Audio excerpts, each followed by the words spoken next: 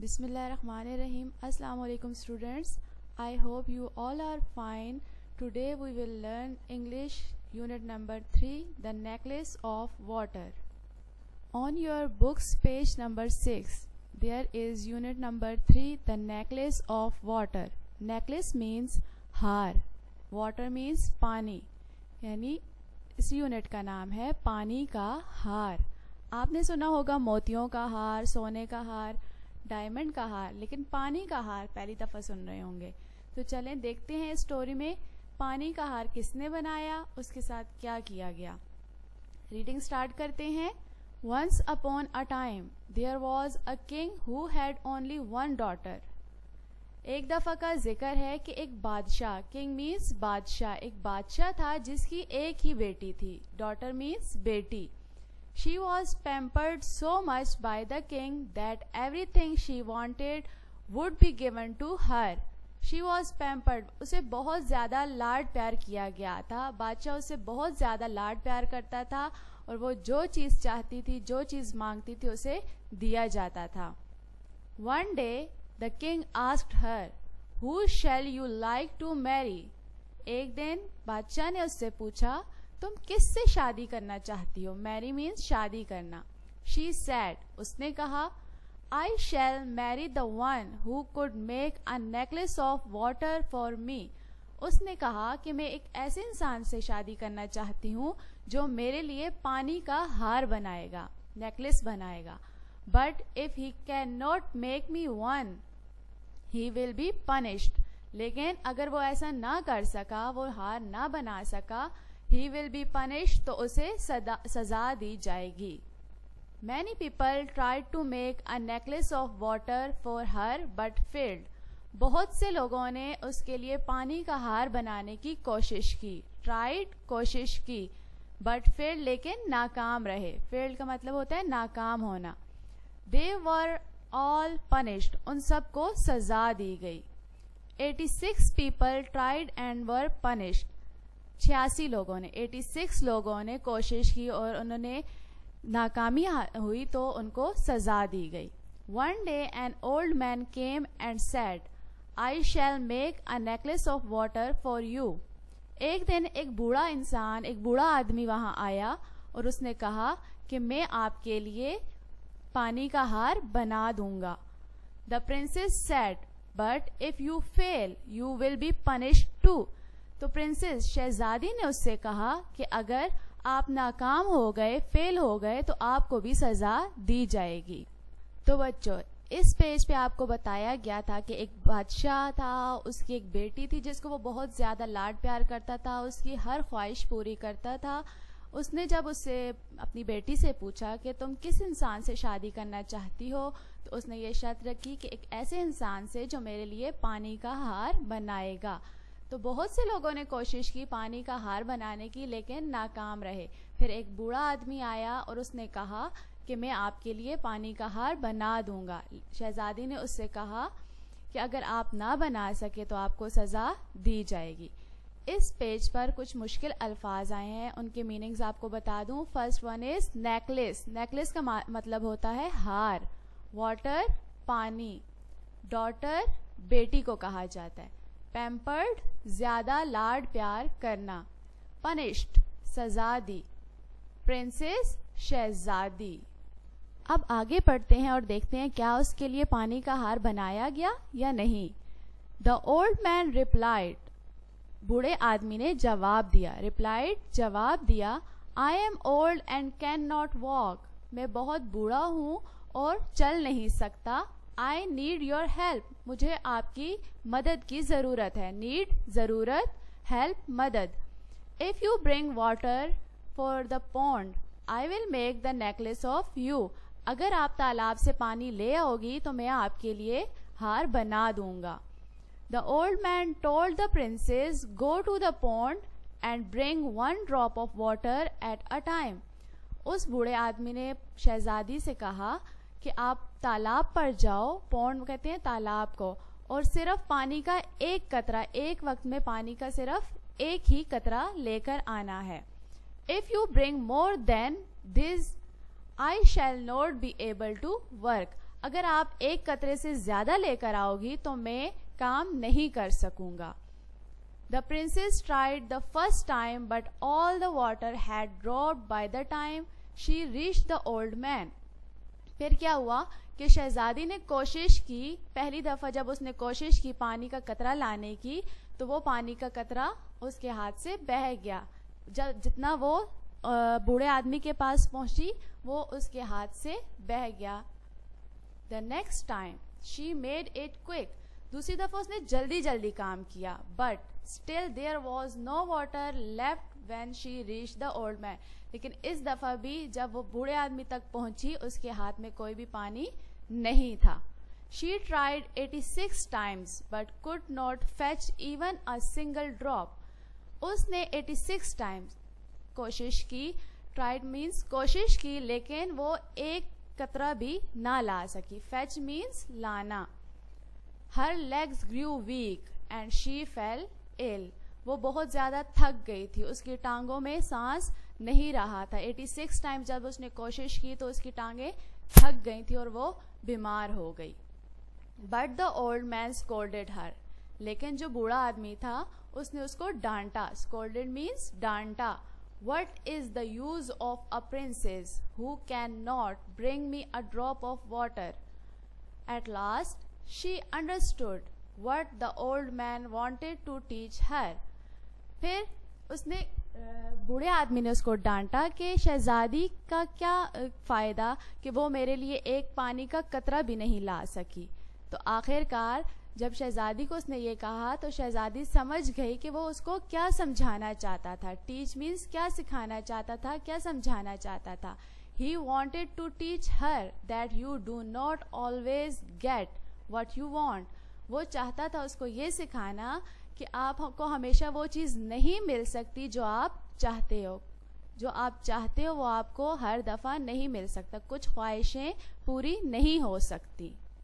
تو بچوں ہم سب جانتے ہیں کہ پانی کا ہاتھ بنانا تو امپاسبل ہے, ناممکن ہے, لیکن اس میں ہمیں یہ ایک سبق سکھایا گیا ہے کہ ہر خواہش پوری نہیں ہوتی. اس پیج پہ کچھ ورڈز میننگ ہے. ڈراپ قطرہ. ڈراپ کا مطلب ہوتا ہے قطرہ. کوئک جلدی. فیچ لانا. ویک کمزور. اسکولڈیڈ ڈانٹا. وانٹیڈ چاہنا. یہ ورڈز میننگ آپ نے اپنی نوٹ بک میں لکھنے ہیں. آگے کچھ ورڈز لیے گئے ہیں اسی یونٹ میں سے جن کے سینٹینسز بنائے گئے ہیں. آپ خود سے بھی سینٹینسز بنا سکتے ہیں. پہلا ورڈ ہے necklace. My mother has a beautiful necklace. اس کا سینٹینس ہے my mother has a beautiful necklace, یعنی میری امی کے پاس ایک خوبصورت ہار ہے. آپ اس کا سینٹینس خود سے بھی بنا سکتے ہیں. King. Akbar was a brave king. اکبر ایک بہت بہادر بادشاہ تھا. پنشڈ سزا دی. علی punished safe when he broke the glass. جب سیف نے گلاس توڑا تو علی نے اس کو سزا دی. پونڈ. سعد سا a fish in the pound. سعد نے تالاب میں ایک مچھلی دیکھی. اسکولڈیڈ. My mother اسکولڈیڈ me when I told اے لائی. جب میں نے جھوٹ بولا تو میری امی نے مجھے ڈانٹا. یہ ورڈ سینٹینسز بھی آپ نے اپنی نوٹ بک میں لکھنے ہیں. ایک بار پھر بتا دوں کہ آپ خود سے سینٹینسز بنا سکتے ہیں. You can make your own sentences. اب ایکسرسائز کی طرف آتے ہیں. ایکسرسائز پیج نمبر 8 پر ہے. اس کا اے پارٹ ہے mark true sentences with a tick and the false one with a cross. یعنی جو ٹھیک سینٹینسز ہیں ان کے آگے آپ نے ٹک لگانا ہے اور جو غلط ہیں ان کے آگے آپ نے کراس لگانا ہے. یہ بھی آپ کے یونٹ نمبر 3 کے بیچ پہ سے ہی دیے گئے ہیں. First one is the king head 4 daughters. بادشاہ کی 4 بیٹیاں تھیں. تو جیسا کہ ہم نے یونٹ میں پڑھا تھا کہ بادشاہ کی صرف ایک بیٹی تھی, تو یہ والی اسٹیٹمنٹ جو ہے وہ غلط ہے, فالس اسٹیٹمنٹ ہے, اس لیے آپ نے یہاں پہ کراس لگانا ہے. Second one is the princess was ready to marry any one. Second کا مطلب ہے کہ جو شہزادی تھی وہ کسی سے بھی شادی کرنے کے لیے تیار ہو گئی تھی. تو یہ بات بھی غلط ہے. وہ اس انسان سے شادی کرنا چاہتی تھی جو اس کے لیے پانی کا ہار بنائے. یہ اسٹیٹمنٹ بھی غلط ہے, اس لیے آپ نے यहाँ पर क्रॉस का निशान लगाना है. Third one is many people try to make the necklace of water but failed. बहुत से लोगों ने पानी का हार बनाने की कोशिश की लेकिन नाकाम रहे. तो ये बात ठीक है, यहाँ पर आपने टिक लगाना है. Four one is the old man taught the princess a lesson. बूढ़े आदमी ने शहजादी को एक सबक सिखाया. अब ये बात आपने मुझे बतानी है कि वाकई ये ठीक है या गलत. अगर ये ठीक है तो आपने टिक का निशान लगाना है और अगर ये गलत है तो आपने क्रॉस का निशान लगाना है. बी पार्ट है आंसर द फॉलोइंग क्वेश्चंस. अब हम आगे करते हैं question answers. Question number 1 is what help did the old man demand from the princess. यानी बूढ़े आदमी ने शहजादी से कौन सी मदद की डिमांड की थी, कौन सी मदद का मुतालबा किया था, वो क्या चाहता था कि शहजादी उसकी क्या मदद करे. आंसर है the old man demanded from the princess to bring 1 drop of water at a time. तो बूढ़े आदमी ने ये कहा था कि शहजादी उसके लिए एक वक्त में पानी का एक कतरा लेकर आए. Question number 2 is what happened when the princess try to bring the drop of water. क्या हुआ था जब शहजादी ने पानी का एक कतरा लाने की कोशिश की. इसका जवाब है When the princess tried to bring the drop of water, her legs grew weak and she fell ill. तो क्या हुआ कि जब उसने कोशिश की पानी लाने की तो वो बहुत थक गई, उसकी टांगें कमज़ोर हो गई और वो बीमार हो गई. Question number 3 is What lesson did the princess learn? Answer is the princess learned that we do not always get what we want. शहजादी ने ये सबक हासिल किया कि हम जो चाहते हैं हर दफ़ा हमें वो मिल नहीं सकता. उम्मीद करती हूँ आपको इन क्वेश्चंस के आंसर्स समझ आ गए होंगे. इन क्वेश्चंस के आंसर्स को आपने अपनी नोटबुक में लिखना है. Words meanings, word sentences and question answers आपने अपनी कॉपी में लिखने हैं. क्वेश्चन आंसर्स के बाद पार्ट सी है put in capital letters and full stop. Capital letter हमेशा सेंटेंस जहां से शुरू होता है बच्चों तो सबसे पहले कैपिटल लेटर डाला जाता है. कैपिटल लेटर से एक सेंटेंस शुरू होता है और अगर बीच में कोई प्रॉपर नाउन हो, किसी खास शख्स, जगह या चीज का नाम हो तो उसका फर्स्ट लेटर भी कैपिटल डाला जाता है और लास्ट में फुल स्टॉप डाला जाता है. अगर कोई सेंटेंस है तो वो कैपिटल लेटर से शुरू होगा. अगर उसके बीच में कोई प्रॉपर नाउन है, किसी खास शख्स, जगह या चीज का नाम है तो उसका फर्स्ट लेटर भी कैपिटल होगा और लास्ट में फुल स्टॉप. अब आपके लिए first one is we are going to Lahore. अब देखें वी में W जो है वो स्मॉल लिखा हुआ है, आपने इस W को कैपिटल लिखना है. यहाँ ऊपर आपने नीचे अंडरलाइन करना है W को और ऊपर कैपिटल W लिखना है. We are going to Lahore. अब लाहौर एक खास जगह का नाम है, प्रॉपर नाउन है, तो आपने लाहौर के L को भी कैपिटल करना है. L को आपने अंडरलाइन करना है और उसके ऊपर कैपिटल L लिखना है और लास्ट में आपने फुल स्टॉप लगाना है. Second one is I enjoyed my holidays in June and जुलाई. इसमें आई देखें आपका स्मॉल है, आपने इस आई को कैपिटल करना है. इसी तरह आई को अंडरलाइन करें और उसके ऊपर कैपिटल आई लिखें. एंजॉयड माई हॉलीडेज इन जून. अब जून एक मंथ का नाम है तो ये प्रॉपर नाउन है, आपने जे को अंडरलाइन करना है और उसके ऊपर कैपिटल जे लिखना है. इसी तरह जुलाई भी एक मंथ का नाम है, प्रॉपर नाउन है, इसीलिए आपने इस जे को भी कैपिटल करना है. Third one is Raza and Ehsan are good friends, they like to play with each other.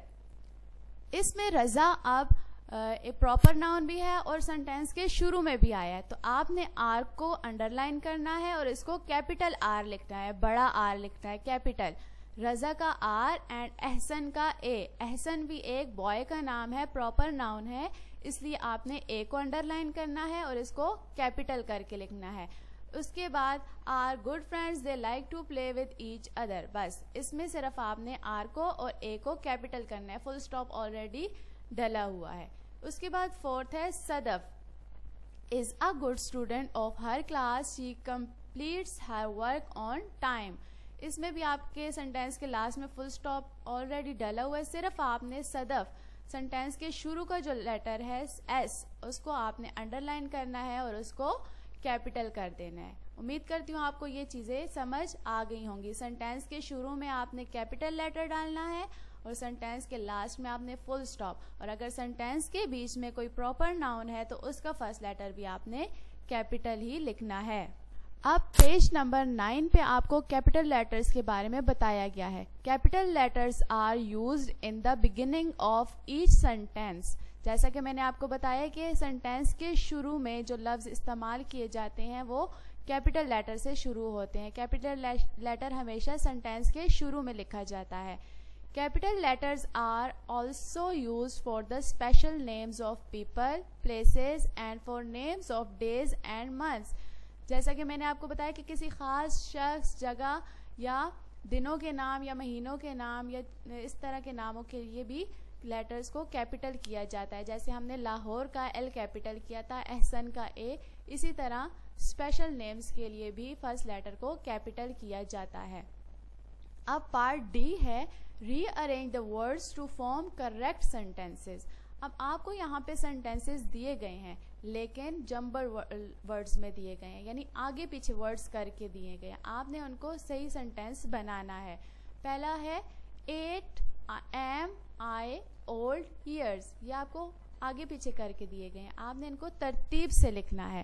First one is I am 8 years old. اب یہ آپ کا صحیح سینٹینس بن گیا. اس خالی جگہ میں آپ نے یہ والا سینٹینس لکھنا ہے I am 8 years old. Second one is student class of 2 I am. اس میں بھی آپ نے I کو سینٹینس کے شروع میں لگانا ہے. I am a student of class 2. اس خالی جگہ میں آپ نے یہ سینٹینس لکھنا ہے I am a student of class 2. Third one is am good student I of my class. یہ بھی آپ کو آگے پیچھے کر کے دیے گئے ہیں, آپ نے ان کو ٹھیک کر کے لکھنا ہے. تو I آپ نے ہمیشہ شروع میں لگانا ہے. I کیپٹل ہے تو اس کو شروع میں لگائیں گے. I am, I کے ساتھ ہمیشہ am لگتا ہے. I am a good student of my class. Fourth one is complete my work on time. I complete my work on time. Last میں فل اسٹاپ ضرور ڈالیے گا. Fifth one is love country I my much very. I کو sentence کے شروع میں لگائیں گے. I love my country very much اور last میں فل اسٹاپ. یہ کام آپ نے اپنی کتاب پر ہی کرنا ہے. اب آپ کی ہوم اسائنمنٹ ہے. ہوم ورک آپ نے جو کرنا ہے وہ میں نے آپ کو ساتھ ساتھ بتا بھی دیا ہے, لیکن ایک دفعہ پھر آپ کو بتا دوں. Write words meanings and word sentences on your notebook. اپنی نوٹ بک پہ اچھے طریقے سے پیج کو پریپیئر کیجیے گا. اوپر home work, day and date لکھیے گا. یونٹ نمبر 3 یونٹ کا نیم لکھیے گا, اور اس کے بعد ورڈز میننگز جو آپ کو بتائے گئے ہیں ورڈز میننگز لکھنے ہیں, اینڈ ورڈ سینٹینسز آپ نے اپنی کاپی پر لکھنے ہیں. اس کے بعد کوسچن آنسرز جو آپ کو بتائے گئے ہیں وہ بھی آپ نے اپنی نوٹ بک پر ہی لکھنے ہیں. Page number 8 part a and part be and page number 9 part D do on your book. جو پیج نمبر 8 پہ پارٹ اے ٹک کراس والا اور کیپٹل لیٹرز کرنے والا, فل سٹاپ لگانے والا آپ کو بتایا گیا ہے, اور پیج نمبر 9 پہ جو سینٹینسز بنائے گئے ہیں وہ آپ نے اپنی کتاب پر ہی کرنا ہے. پیاری پیاری رائٹنگ میں اچھے طریقے سے اپنی کاپی پر کام کیجیے گا. اللہ حافظ.